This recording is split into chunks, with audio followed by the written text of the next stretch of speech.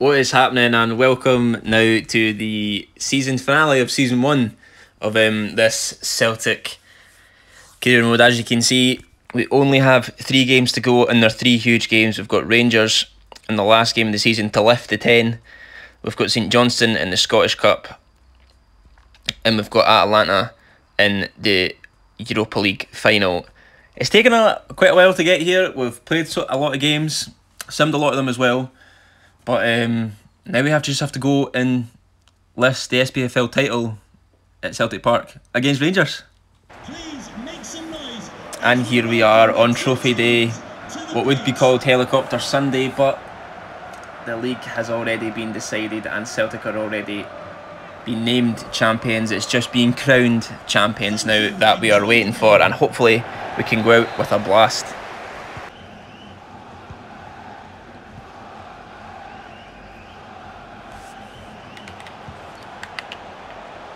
Good ball into Bladu, Christie on. Bladu's done well there to get past his man, and it's Bladu to kick off the party, and Bladu has scored to make it 1-0 to kick off the title party for Celtic at Celtic Park against Rangers. You can see the defeat in the Rangers players, the little knock pass through the legs, and the finish as well is exquisite. Turnbull in, winning the ball back, and he can dish this out to Callum McGregor. He's got Edward making the run ahead of him, cut out there by Hollander, but he'll make that run again, and here's Odsonne Edouard to make it 2-0. Odsonne Edouard, and he does so with a cool finish to roll it past McGregor. And Celtic are well on their way now to another 3 points to finish off the season against their bitter rivals, Rangers. McGregor looking for the quick one too. He's kept his run going though. But here's Bladu. If he can finish, good save. Oh, crunching 50-50 tackle there with Frimpong. But we've won the ball back, and that's going to be lofted upfield, and it's going to be found to Edward's feet. Edward, and now he's found Frimpong, who's made the run again. On the right hand side, it's Jeremy Frimpong getting this ball over to Edward. 3-0 is the score on the 39th minute mark, and it's become easy this season for Odsonne Edouard, a feared striker around Europe. He is now. And that should be the half-time whistle. 3-0. Well defended by Chris Adger there, and it's good passing play. Look at that. And Turnbull will get it back again. The little give and go between him and Bladu. He's going to cut on the inside here if he's got a pass to dish it out to Ryan Christie. It's going to go back to Turnbull, being the orchestrator so far. He has, and that is good passing play in and amongst each other. Bladu and Edward, and the partnership strikes again. Odsonne Edouard with a hat-trick now. And some player he is turning out to be. Some amount of growth we have seen from him this season has been fantastic. Him and Bladu as well, just a partnership up top. It's unbeatable. Teams don't have an answer for it. And I'm really going to have to make a decision on whether to accept the big massive bids that will be coming in for them or just keep them. Again, Turnbull in his defensive duties, he's been excellent at that today, and again Celtic can counter. They've been excellent at that today, and here comes Johnston leading the charge. He's through on goal here, and he can make it 5-0. The icing on the cake, and it is. It's 5-0. Mikey Johnson, another player who's had a fantastic season for us. Absolutely fantastic he has been, as have the whole team.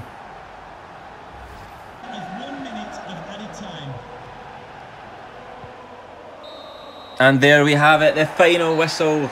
The final whistle has been blown on our Premier League season, and we will be today crowned champions. You can see what that means to the players. Gordon there, his first breakout season. Ayeti, crucial part to our season as well. Elyounoussi not so much. It's been mostly Johnston, I have to say, from the middle to the end part of the season. He's really came into the team. Frimpong, probably, if not Bladu, player of the season for me. And you can see the celebrations are kick-starting in Glasgow today. The players will all be out tonight with sore heads in the morning, and I realised earlier on in the game that I forgot to put Scott Brown into the squad, so it's going to have to be Callum McGregor to lift the 10, but that is fine by me. Callum McGregor is certainly worthy of a captain to be lifting 10 in a row, and he will be doing here. You can see the players are all excited, and again Celtic are champions of the SPFL. What a road it has been. All the games played and simmed. The players played their part. Roy Keane did his part.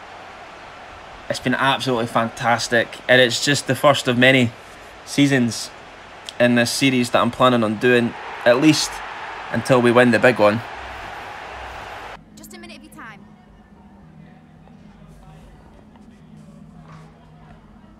Okay, great winning, congratulations, no questions. All the headlines will be about Edouard's performance. Edouard can lead this team to great things. A great performance and a great hat-trick, but Edouard's true value to this team is as a leader. Fantastic record for the team, of course. Celtic going unbeaten for 10 games. How do you reflect on the run?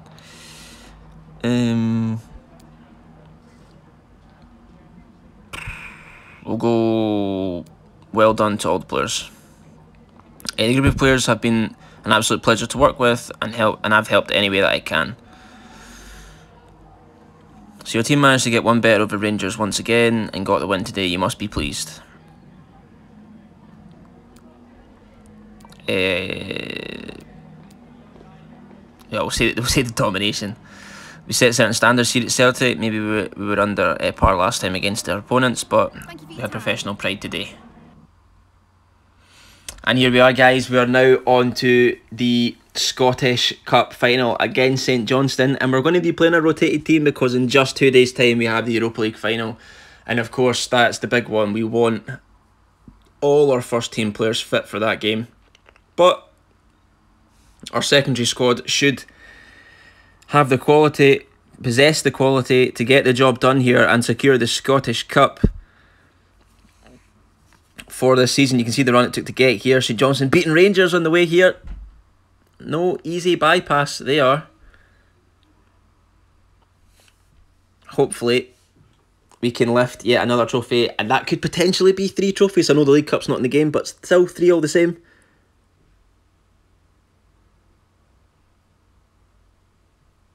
Rogic's going to give this in to a Yeti.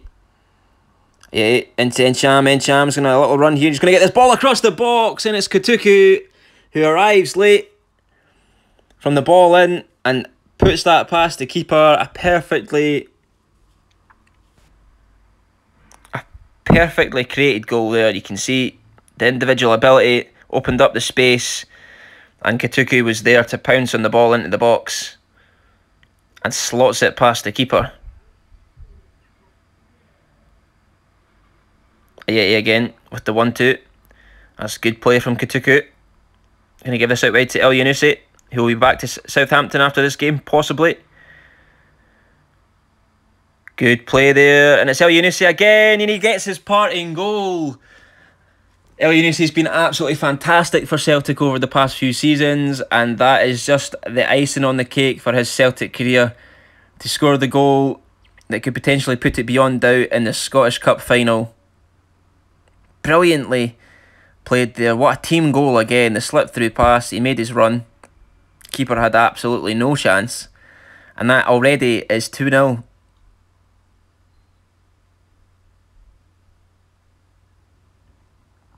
Yeah, giving this out to Rogic, and Rogic can see this out to El Yunusi again. He's somehow got past his man. He's coming on into the box. Get past another one. He's going to finish that off, and again, what a goal, showing his Premier League class. There, Mohamed El Yunusi takes it past 1-2 and slots it into the back of the net after the run from deep given to him by Tom Rogic. You can see just gets past his man there. Little fake shot there, and he takes the shot early on, surprising the keeper to make it 3-0. El Yunusi, the man on form today, is going to get this back here. And to McKinley with the 1-2 with the Yeti, and it's McKinley again, the young man, just 18 years of age, has come on. and done absolutely wonders since he's come on. The little give and go creates the space. He does have to get rid of that moustache. I'm going to see if I can do anything about that because that's just not on. But this is absolutely on. The play from McKinley. Oh, I mean, dispossessed there at the back. Ryan Porteous. And it's going to allow St Johnstone who... And it's May. And it's a good finish from Stevie May to give a consolation goal to St Johnstone for their efforts. Again, Celtic playing well. Here's Ayeti. Yet to get his goal. He could do this time, and he has. And that perhaps could be his parting gift as well. Although we wanted to keep Ayeti, it seems he will be out the door with a couple of bids coming in for him, and some bids that are just... You would take the money for them, like 20 million for Ayeti. You'd take that every day of the week. This could be his parting gift as well, although he might come on in the Europa League final. We never know. And there we have it, guys. Another trophy won in this episode. That's 2 out of 3. We've just got the big one to go. The Scottish Cup. Not as big in career mode. It's not that huge. I think we only have to play like 4 games. But it is a trophy nonetheless. It's Scott. I think it's Scott McKinley's. I don't know if that's his first name, but it's McKinley's first. And now it's Christopher Julian's turn to lift a trophy this season, and he deserves it as well. The Scottish Cup champions as well as the Premier League champions. You can see that is a big trophy for the secondary squad. They've played a big part in the season. Karamoko as well. We've seen some excellent progress from this side. Alright guys, just before we hit on to the Europa League final, I'm just going to run through some of the players and the statistics of this season, just because I won't have a chance to do it after the Europa League final, because we might lose, we might win, who knows what will happen. So we have Barkas, went up 3 ratings. He's been alright, he's not been the greatest, he conceded some sloppy goals, I have to say. But he's been an alright addition. Of course, you can see there 22 goals for Boadu. Ayeti with 19. That's what I mean, he coming on in that secondary team for the fitness. He's been scoring those goals, he's getting more than Odsonne Edouard, which is something to say. With how good Edward's been, you can see 6+ ratings there, up to an 81 now, which is fantastic. Ryan Christie as well, instrumental, look at that. 16 goals, 10 assists, 26 contributions and 11 clean sheets. What a vital player he has been for our first season. And Johnson as well, as I said before, the young man getting his breakout season, 14 goals. And then Turnbull from midfield, 9. Elyounoussi as well. So many players that have played very well, and you can see the value of our players have all increased. You can see, look at that, all up in the 20s now. Edward, look at Frimpong's value, 28 million for Jeremy Frimpong, and you just know the big teams are coming in for these guys next season, and I'm going to have to really tie them down on decent contracts to keep them, and potentially bring in some players of our own. You can see Christie as well, worth a bunch there. Still only 26. Encham as well, not really played as much this season. Johnson growing, McGregor, Tanganga as well. One of the players that I enjoyed growing the season, +6. You can see he'll be in the first team. One of the first names in the team sheet next season. Gordon as well, what a player he has been.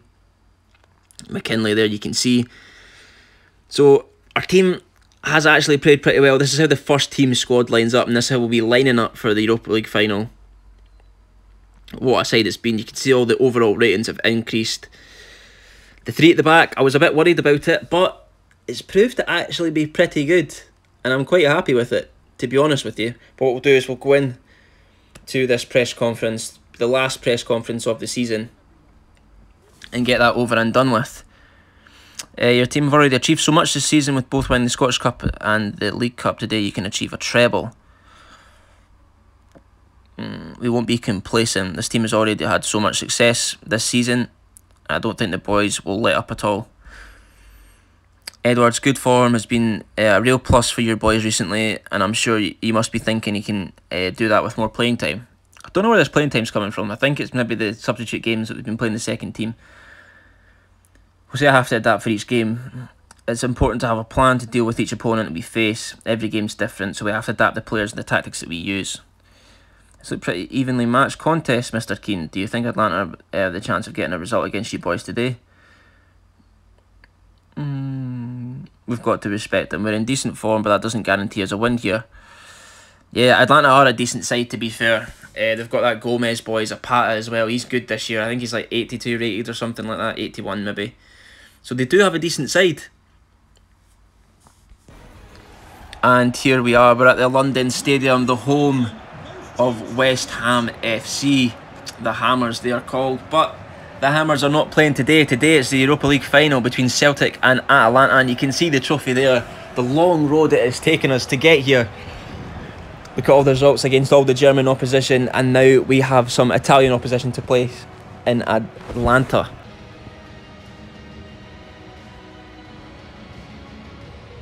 You can hear the noise, the atmosphere in the stadium, the anticipation, it's all built up.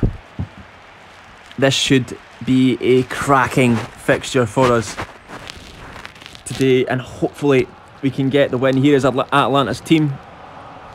Caldara at the back with Kunati and Sotolo, Darun, Lammers, Gossens and whatever that guy's name is, and then we have Gomez and whatever that guy's name is, and Zapata up top. That's a very attacking formation, it has to be said.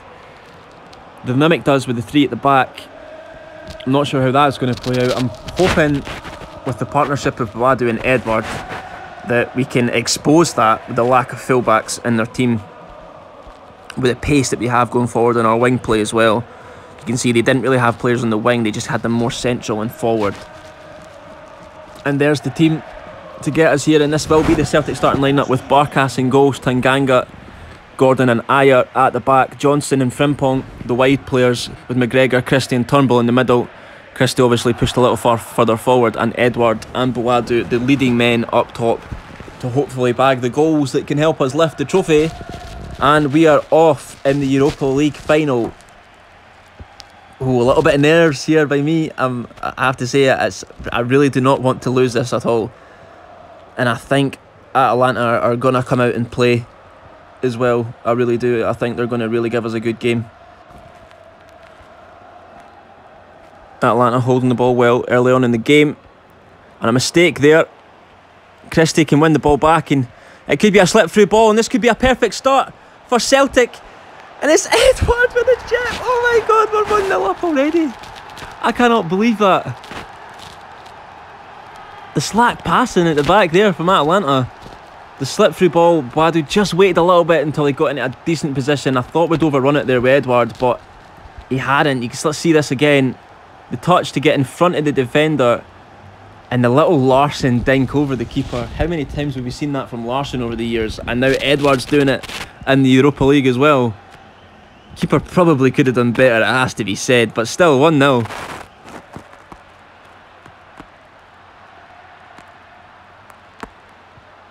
Oh, that's good. Zapata's going to get this shot away, but Gordon's there to see that out.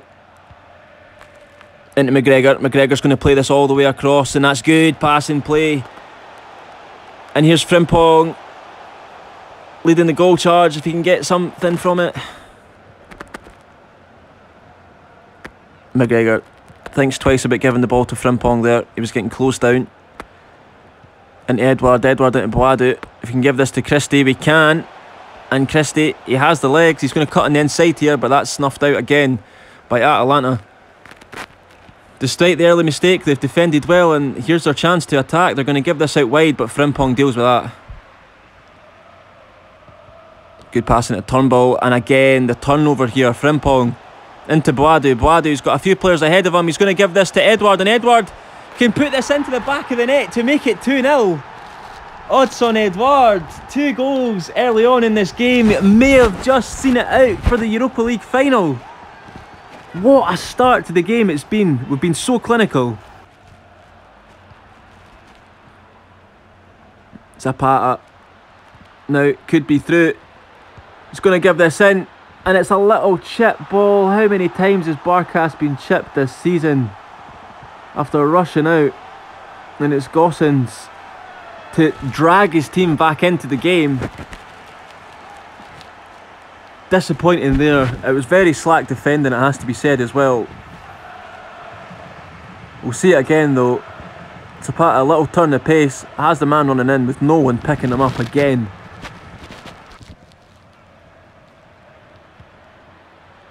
If we can just get in by half time. There we are, half time. Thank God it's still 2-1.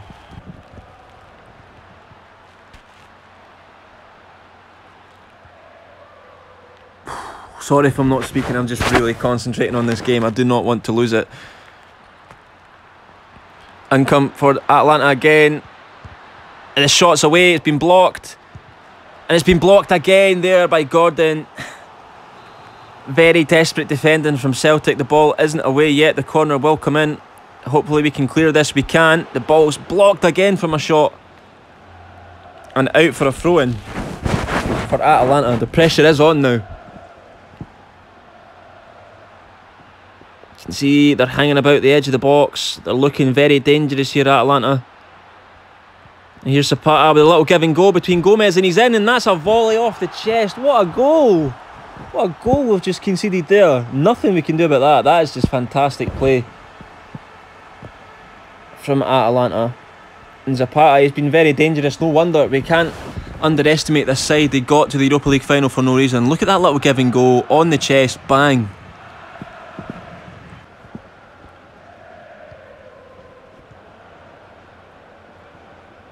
Johnson looking a little bit tired now as we come into the second half. McGregor's going to give this over into Boadu. Boadu's found a little bit of space. If he can turn, he's got Edward ahead of him. If he can wait on the pass has been played through into Edward. If he can get the shot away, he's going to give it across goal. Snuffed out by the defence. Konate gets that away for a corner kick. Frimpong's going to come off for possibly the last appearance for James Forrest.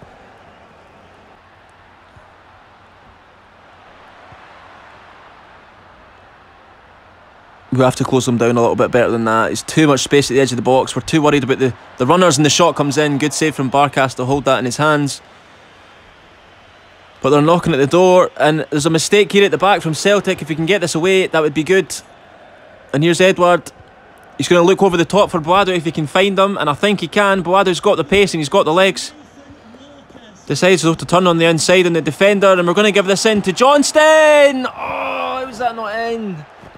I thought that was a sure enough goal there. He says he hits on his weaker foot. Yeah, that one's well wide. Good ball over the top here by the defender. Going to give it into the winger. Now to Lammers. Going to play that back over again. It's the same ball, but this time he's offside, thankfully. Coming into the latter stages of the game, the business end of the game, and still nothing separating us at the moment. Turnbull's going to come ahead with the ball, and that's going to be played over here to potentially... Oh! Again, Boadu trying to create something for his team. He's going to give this in. It's a good ball towards McGregor, and it's a mistake at the back, and I think it's ricocheted off the captain, Callum McGregor, and it's 3-2 now. Oh, it was a good pass through, but I think the defender maybe have made a mistake there.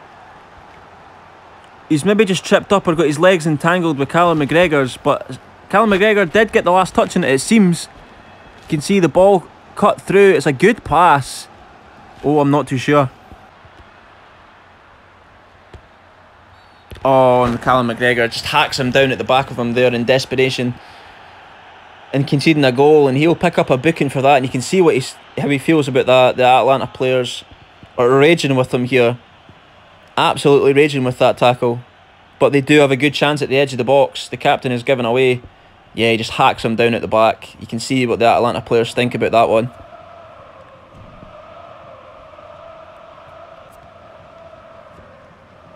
In comes a free kick from Gomez. Saved by Barkas. Pushed out for a corner. It was a decent save from him, but you can see how deadly Gomez can be from the free kick position.